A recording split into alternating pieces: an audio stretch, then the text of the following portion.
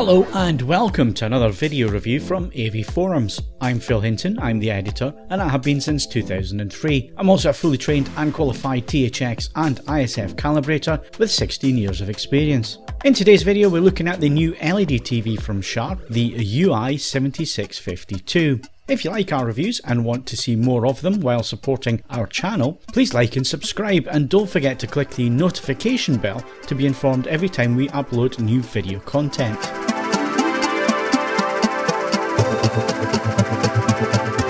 The Sharp UI7652 is a budget level LCD TV which uses a direct LED backlight without local dimming and a 4K UHD Sharp UV2A open cell VA panel. It's available in screen sizes of 60 and 70 inches, with the 60 inch we're reviewing here retailing at £499 at the time of this review in September 2019.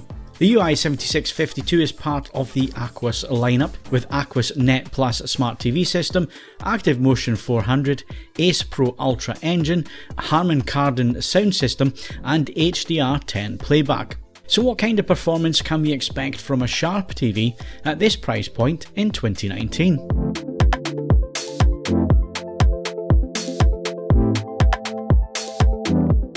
The Sharp is certainly a TV built to occupy a budget price point, and that can be seen with the build quality and design. While more expensive models this year have gone for bezel-less designs and thin panels, the Sharp has an obvious panel bezel at the sides and top of the screen with a larger bar to the bottom of the set. There are logos for Aquos, Harman Kardon and Sharp printed on the bezel. The build quality is acceptable, with hard plastics used in a gunmetal grey finish and two small feet at either end of the TV. The 60-inch screen will require you to have a mounting surface of at least 50 inches wide to fit the feet comfortably. The TV does feel secure on the stand feet, and it doesn't weigh nearly as much as some higher end TVs. The rear of the set is plastic in nature with a raised section in the centre area that houses the fixed power supply to the left, and the connections are sideways and rearward facing to the right side.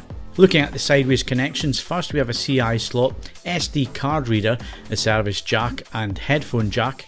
Below these are a USB 2.0 port, HDMI slot and a TV and satellite antenna. The rear-facing connections are a further two USB and HDMI ports, along with an optical digital output, Ethernet, stereo RCA and component RCA inputs. The remote control with the Sharp is what we'd expect at this price point. It is a grey plastic affair with a logically laid out arrangement of buttons. There are direct access keys for YouTube, Netflix and Net Smart TV, and while the remote feels plastic, light and cheap, it does fit with the rest of the package and it should last the life of the TV.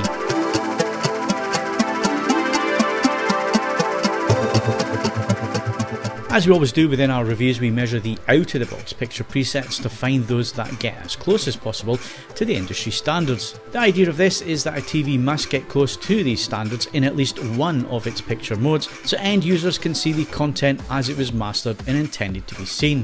Calibration is a goal for some users, but for the majority this is just not an option, so actually knowing how accurate the out-of-the-box presets are is very important in any honest TV review. In respect to this budget Sharp TV, it's unlikely that anyone buying such a model would pay for a professional calibration, so making sure there is at least one preset which reaches or gets as close as possible to the industry standards is very important. We see absolutely no point in assessing and reviewing TVs in only the best calibrated picture modes, as this doesn't reflect what the vast majority of buyers will experience with this TV. Calibration and measurement is important for the overall assessment of a TV, but we don't only focus on the calibrated performance here at AV Forums. So just how close does the picture get to the standards out of the box? The most accurate picture mode on the Sharp is Movie, which changes to Personal when you make any adjustments. We used a gamma setting of 2.4 and colour temperature of Warm.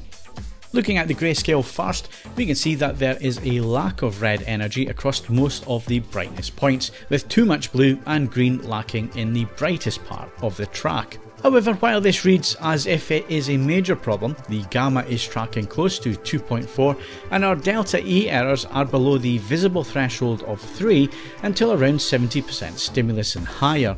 So, while the graph could look better, given this is a budget LCD TV, the movie preset is fairly reasonable when it comes to accuracy. There are issues, such as a distinct darkness to gamma at 10%, which results in helping the screen crush blacks, and we have a hint of too much blue in the whites when watching actual film and TV content. We really can't expect much better at this price point, and what we do have is decent enough to provide an image that will look fairly natural and accurate.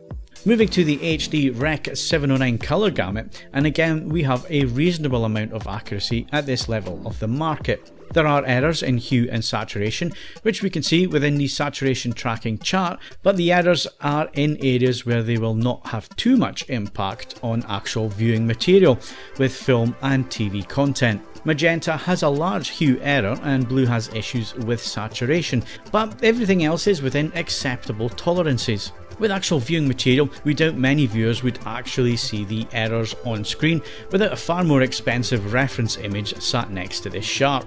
As such, the out-of-the-box viewing is fairly decent and somewhat towards the standards. We have to mention that while most other UI7652 models will also measure close to our review sample, at this level of the market, panel variance will be present and can affect image quality.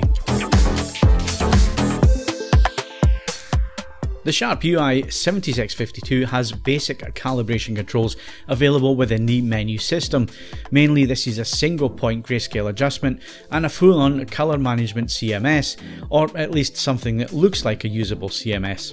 Moving to the grayscale first, and using these single point grayscale controls, we did our best to balance out the tracking to get delta E errors as far under the visible threshold as possible, and try not to add any new errors, like too much red in the blacks. Thankfully, we were able to do just that with all errors at 2 and under, which means they shouldn't be visible to the eye. Gamma also tracks close to our desired 2.4 curve. Given the lack of control for the white balance, we were satisfied that the results obtained with the grayscale are entirely acceptable and cause no visible issues with image quality.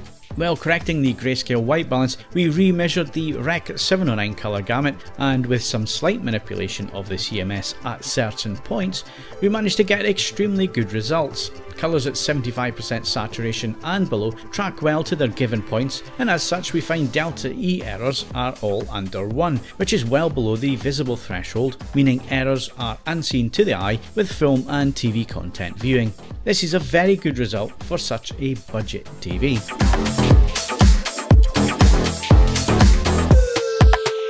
Getting the main issues out of the way first, the peak brightness of the Sharp is 245 nits, which is a similar figure at this price point to the recently reviewed Hisense and Panasonic LCD models. Sadly, there's no Dolby Vision support, so the Sharp is only capable of playing back HDR10 static metadata content. Tone mapping is also not as advanced as other brands, with a standard track to just over 100 nits and then a steady roll off to a hard clip at 80% stimulus. Looking at the PQ EOTF results, the white balance is very good, with the EOTF tracking on the standard yellow guide until rolling off at around 120 nits to a hard clip. This means that bright highlights will just be solid without any detail within these specular highlights, and peak brightness is only 245 nits, so there is a lack of dynamic range. The P3 colour gamut results are restricted within the saturation tracking chart, with 75% and 100% point very close to each other, as the 100% points cannot reach the maximum reach of the P3 gamut.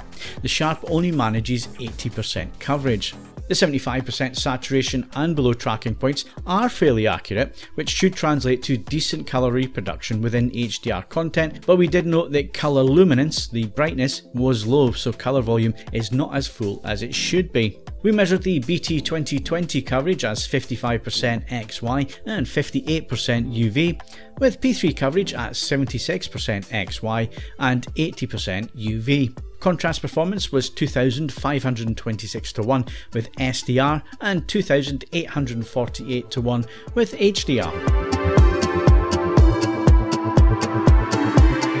The UI7652 was tested in isolation and also in a comparison with the Panasonic GX800 LCD, which is a 58-inch edge-lit LED costing roughly around the same price. Both sets were calibrated to the industry standards. The first thing we noticed was the poor viewing angles on the Sharp, which affected image contrast and colours as soon as you start to get off axis and especially around 20 degrees onwards. This will mean that any seat in your living room that is not directly in front of the screen will not be getting the best possible picture. We also noted that black levels were also quite poor and also a dark grey with no shadow detail available or visible in the near black areas of the image. Instead, those areas were just clumps of dark grey, as you can see when compared directly with the Panasonic. The Sharp also has two warmer tint to images with a distinct yellow tint even after calibration to the correct white point. This does make skin tones sometimes look too yellow and unnatural. Upscaling of SD and HD images is decent, but there are signs of edge enhancement that cannot be switched off, and it also appears that there's some kind of noise reduction filter also being applied behind the scenes. This did give images a slightly processed look, and while with normal TV programs it wasn't really an issue, it did become more apparent with film and movie content. Motion is also decent with 50Hz content, and with 24 frames per second there was a small amount of induced judder, with frame drops every now and again. Panel uniformity was also very poor for a direct LED backlit VA panel, with a patchy blotchiness across the panel, which was visible as dirty screen effect with content such as football and large areas of one colour during camera pans. HDR performance is also a little disappointing on the Sharp with no real dynamic range to images. The poor blacks are once again an issue, with black bars never reaching a decent level of black, and some blooming can also be seen from time to time. Plus, if it's a black or dark scene, the black bars are the same level of black within the image, and the whole screen can at times become one grey mass black block with no image details visible, which are clearly seen on the Panasonic next to it. The lack of dynamics and contrast does make HDR content look flat and uninspiring.